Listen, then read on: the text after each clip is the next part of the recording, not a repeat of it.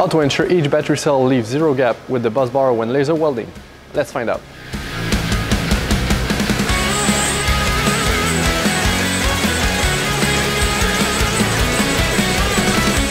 The fastest and most precise way to perform battery laser welding is by having a remote laser head above the battery module.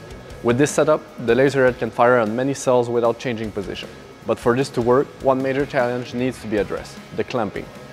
Each cell must be clamped to the busbar before both are welded together, and there must be zero gap between them. Zero gap laser welding requires clamping that handles changes in cell and busbar positioning and also changes in battery module design.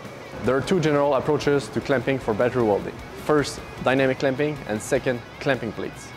A clamping plate can be used to apply pressure on all welding positions at once. This solution is fast, but adjusting for deviation is more difficult.